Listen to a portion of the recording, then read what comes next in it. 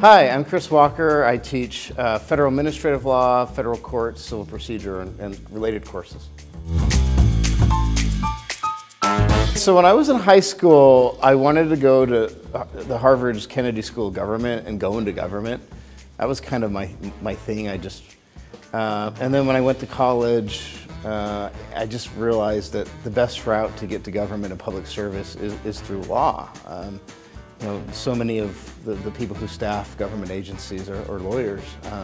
So I got to law school that way, and then when I got to law school, I realized, oh wow, like I could also teach. You know, you kind of get the bbest of all worlds. You can serve in government, you can teach, you can write about government, and that's kind of how I ended up where I was.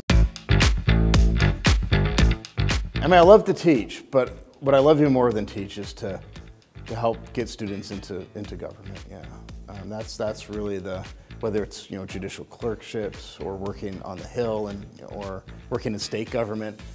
That's where I get kind of my biggest thrill as being a law professor, is seeing that I played a really small role and then going on to doing something great in the law. When it comes to government, I study federal administrative law, so I'm interested in how federal agencies work on the ground, the relationship between career civil servants, political appointees, between the White House and an agency head, between courts and agencies, and the way that Congress plays a role in empowering and constraining what government does. So that's kind of what I do, that's my research. But in working in government, I've had the chance to work in all three branches, which is really cool. So after law school, I clerked for a judge on the Ninth Circuit out in California, and then for Justice Kennedy on the Supreme Court. In between that, I worked at the Justice Department on the civil appellate staff, and that's a staff that defends federal agencies. So it was right in what I wanted to do as an academic. And then in undergrad, I interned for Senator Harry Reid, my home state senator, when he was minority whip, which was really fun. And then when Gorsuch was nominated to the Supreme Court, I took a leave of absence and spent 6 months working for Senator Hatch on the Judiciary Committee for the Gorsuch confirmation, which was just absolutely amazing experience to kind of see how that whole process works and how the Senate plays its advice and consent role. My federal courts class is a little bit different than the normal one. It's based on my mentor Pam Carlin's course at Stanford. I focus more on constitutional litigation. So usually federal courts is the theory of judicial review, how federal courts get power, and those types of questions. And we cover a lot of that in my class, but we focus a lot more on how to sue the government and how to defend the government against suit. And it's just a really fun class because we talk a lot about strategy, like who to sue, who to choose as plaintiffs. We talk a lot about remedies. Are you just seeking injunctive relief to stop the government action, or are you also seeking damages, the role of attorney's fees and punitive damages? And so it's just a really fun kind of advanced constitutional law class with a heavy focus on procedure and strategy. So that's a fun class. I'm really excited to teach it. It was my favorite class in law school.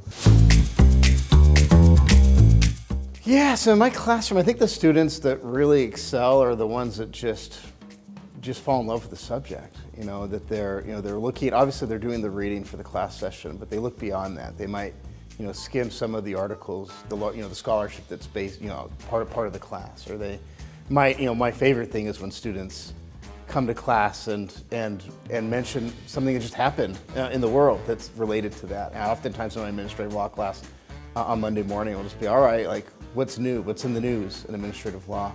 And you just find that some students, in most of my classes, I say, you see administrative law everywhere by the end of the semester. I'm currently working on a book that weaves together a lot of my prior scholarship, my empirical scholarship, a lot of kind of surveys, interviews of agency officials. And it's called, right now the working title is Constraining Bureaucracy Beyond Judicial Review. And my basic argument is that administrative law as a field focuses way too much on courts, like the role of courts in reviewing what agencies do, and that the vast majority of agency actions never make it to court. So in the book I kind of survey all the different ways that agencies regulate us that never make it to court.